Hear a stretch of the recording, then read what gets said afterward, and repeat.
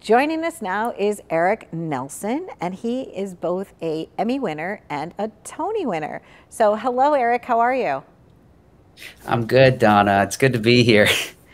So, so the funny thing is that I was joking with you before our interview, and I said, well, now you're two away from like you're going toward an EGOT, right? So an EGOT for our audience means that you can win something special in every single category.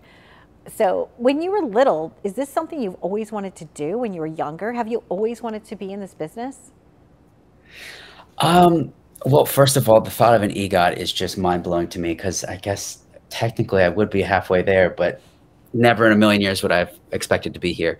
Um, when I was really young, no, I was just into sports and kind of lived an average normal life in South Florida. And as I got a little bit older, I actually started. There was a dance studio by where we lived in Florida, and they offered acting classes.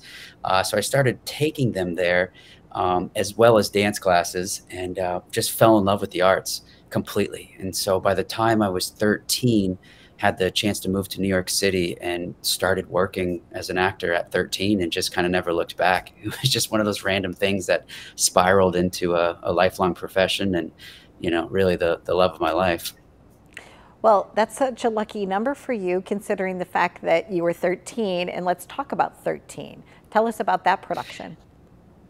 So that was pretty incredible. And now it's getting this whole second life as a movie on Netflix, which is just was so unexpected. And it's been, so many years now since we did the show. But 13 was a Broadway musical that I got to do in Manhattan on Broadway.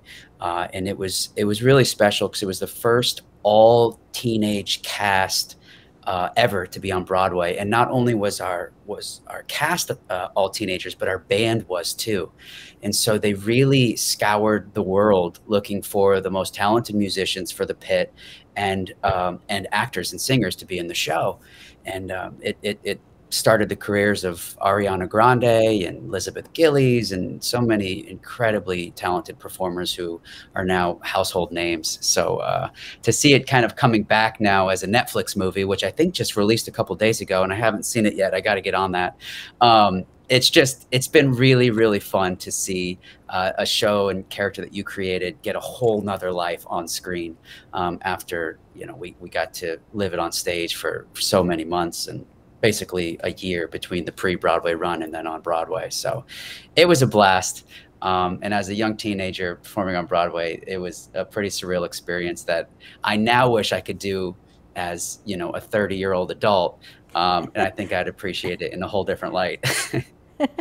You know, um, I graduated high school in 1983, but 100 years before that, it was 1883. And I'd love to know your thoughts on that because it seems to be like everyone in the whole world is just celebrating it. What are your thoughts on participating in that?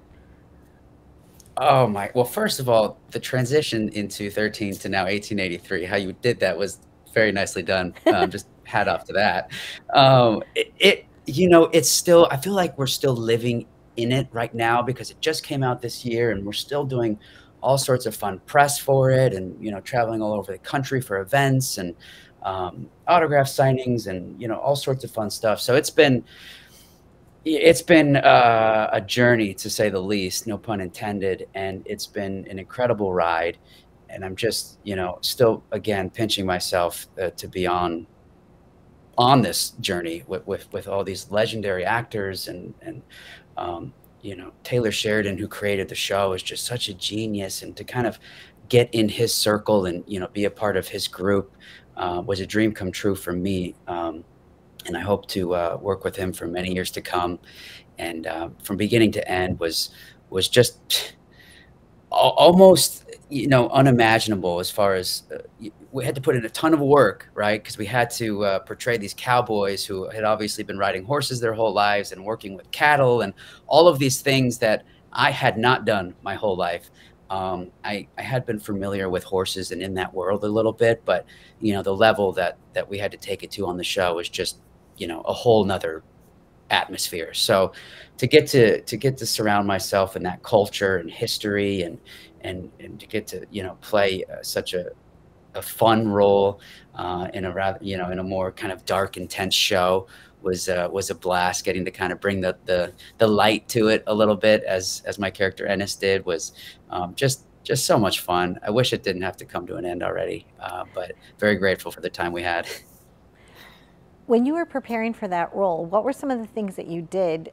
Because a lot of people don't know this, but Florida does have a lot of horses and Florida does have a lot of cattle, right? So what did you prepare? Did you do any preparing down there in Florida before you worked on the project? Not in Florida, but we did grow up.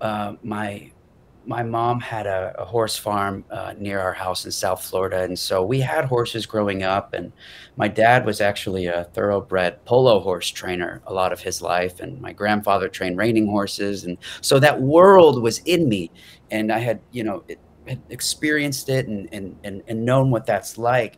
But as a kid, it was weird. I think because my parents were so into horses, it made us kids kind of go a different direction. And I was like, no, that's their thing. I don't want to get into horses because, that's what mom and dad do. So I'm gonna play hockey and football and, anything else.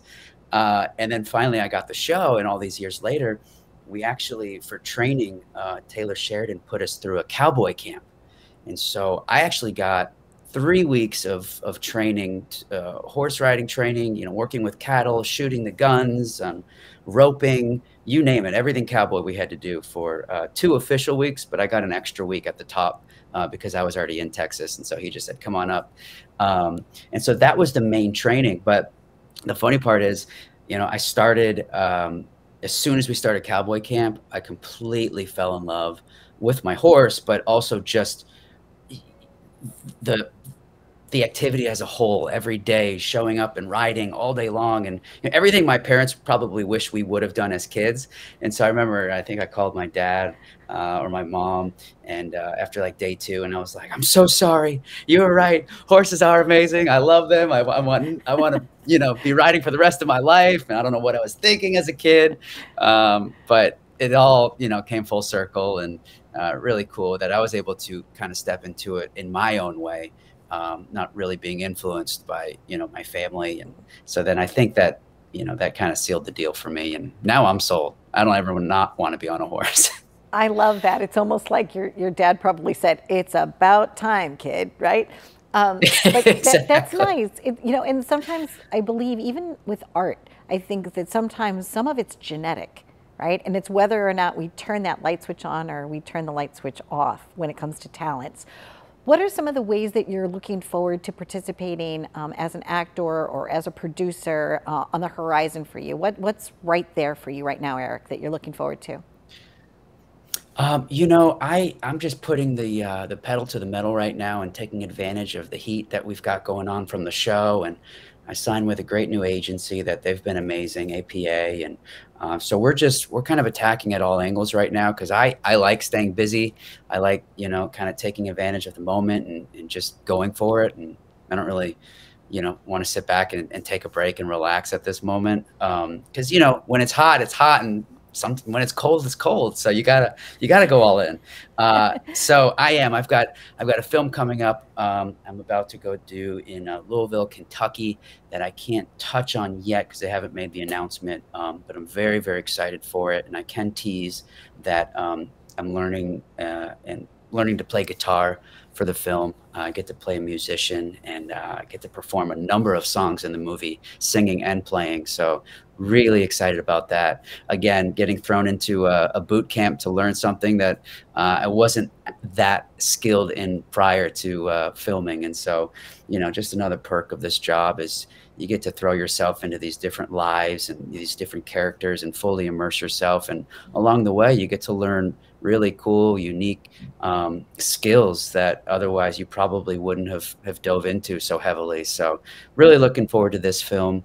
And for all the Western fans out there, I do have another Western coming up that I'll be shooting in the spring with James Landry Hebert, who played Wade in 1883. We were kind of cowboy counterparts on the show, and we'll be playing cousins in this upcoming Western. So really excited about that as well.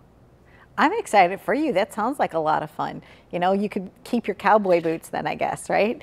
And Yeah, I mean, I have so many pairs now. I might as well. you might as well get advantage out of them. They're already broke in, right? And then who Yeah. do you know, what music do you like to listen to, Eric? You don't have to tell us about this new project, but is there a certain band, like, you know, now that concerts are back out, have you been able to go listen out to live music at all? I have, you know, it was a bucket list for me to see Paul McCartney, and I was actually just fortunate enough to see him at Dickies Arena here in Fort Worth, Texas, and I I don't know what happened from the start to the finish of that concert because I think I just like lost my mind and was totally in the moment and in the zone and didn't even blink for a second. But it was an incredible experience and big Beatles fan. So to get to see him was just truly a dream come true. And on the flip side, you know, I'm really into my country roots right now, and I'm going to be seeing George Strait here in the next, I think in November, which again I'll be really looking forward to. So to see these iconic, legendary older performers that have just, you know, paved the way for so many other artists after them is for me the most exciting thing to see. And those are the artists and performers I really try to tackle to, or I really try to you know, try to see as much as I can. And now that things are open, I'm taking advantage of that for sure. Me too. I think it's something that none of us will ever take for granted, whether we're on the performing side or whether we are in the audience. There's just something so special about a performer and that live audience that you just can't replicate that. So I thank you so much for joining us here, Eric. I look forward to watching you in all of your upcoming things, and sincere congratulations, because you have put in the time and the effort in your career and in your craft where now the roles are actually coming to you and you're able to like celebrate what you can do best. So congrats on that. I'm really, truly happy for you. Donna, thank you so much. Thank you. I really appreciate it. And it was such a pleasure to be here with you. And I love your show and you. And so Thank you. hopefully we can do this again really soon. 100%, 100%. All right, take care. Happy journeys to you, Eric. Be well. Thank you. Bye-bye. You too. Bye-bye.